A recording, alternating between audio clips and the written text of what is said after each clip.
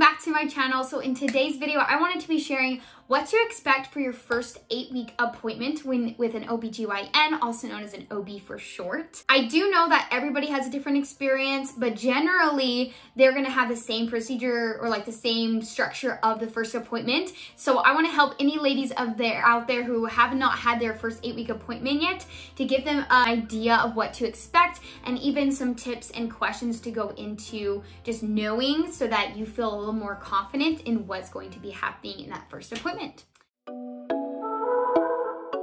first thing I want to mention is that you will be getting an ultrasound. It's generally going to be a vaginal ultrasound, so it is not going to be on the belly but rather inside of you that she takes the ultrasound.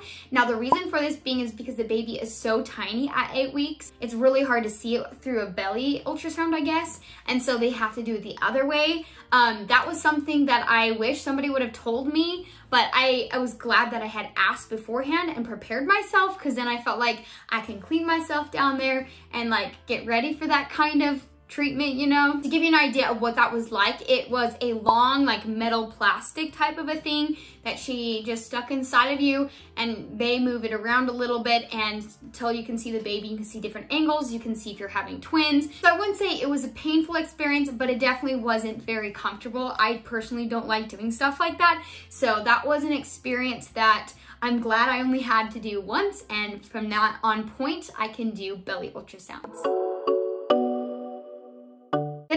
Typically happens when you meet with your OBGYN for the first time is you draw your blood, and they take about 6 vials of blood for you, and that is so they can test your iron levels, see if you have diabetes, different things like that, to make sure that you as a mom are healthy and have everything ready to go as needed. You take about 6 vials of blood, so do prepare yourself for that if you are sensitive to needles like I am, or if you are just sensitive to blood in general. So for me, I got to choose.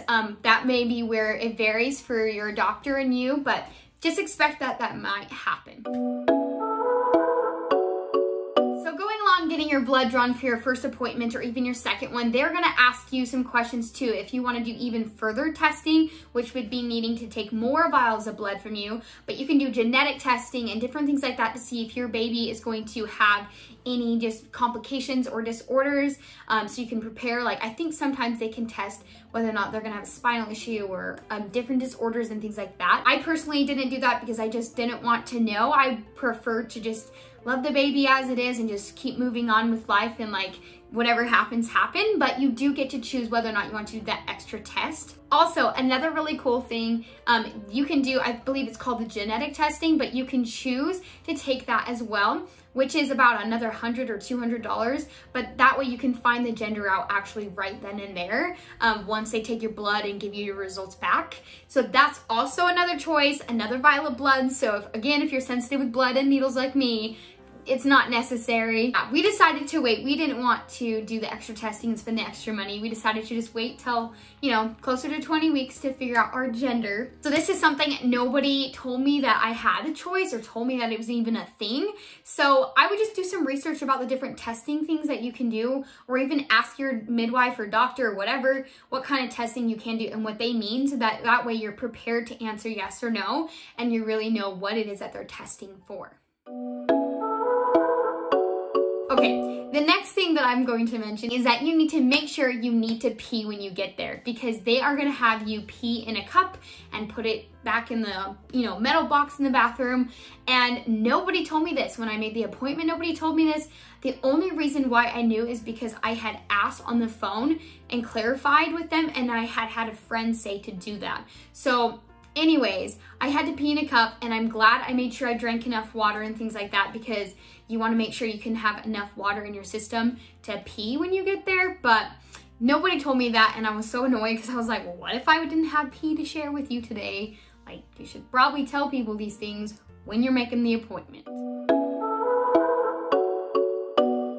The last and and final thing I want to go ahead and mention is that when I went into my first 8-week appointment, I went in there with such high expectations of, okay, this is what my doctor's going to be like. I'm going to spend like an hour with her. She's going to educate me, tell me the things I can do, tell me the things I shouldn't be doing, give me a list of different symptoms and how long they generally last and what to expect for the next couple of weeks.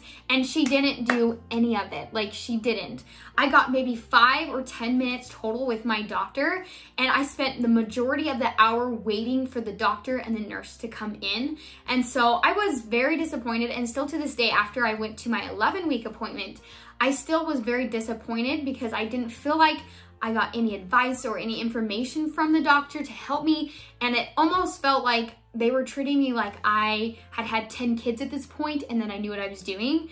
And I was just, no, I was still confused, and still to this day I'm bugged that they don't give me more information. They did give me, like you guys have seen in one of my vlogs, they had given me a packet of stuff to read, but a lot of the information in those packets were actually like after you have the baby kind of information. So I just wish the doctor would have given me more information and more, you know, advice on your first trimester and what to expect and like what's normal, what you should be doing, what you shouldn't be doing, when you should be worried, because different things like that, I feel like for a new mom, you really want to know because this is your first time doing it. You want to be educated and feel confident in your pregnancy, and that's something I didn't get validation for when I went to both my appointments. Anyways, guys, I hope this video was helpful. It's simple and sweet, but hopefully at this point you guys have a little better idea of what to expect when you go to your first appointment with your doctor.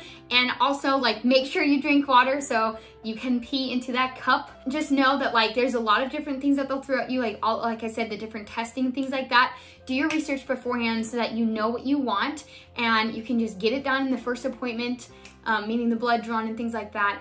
If not, then you can have a confidence saying, no, I don't want that testing, I'm good with this. Let me know in the comments down below if you guys want me to make a video on different questions to ask your doctor in your appointments, and we will see you guys in the next video. Bye!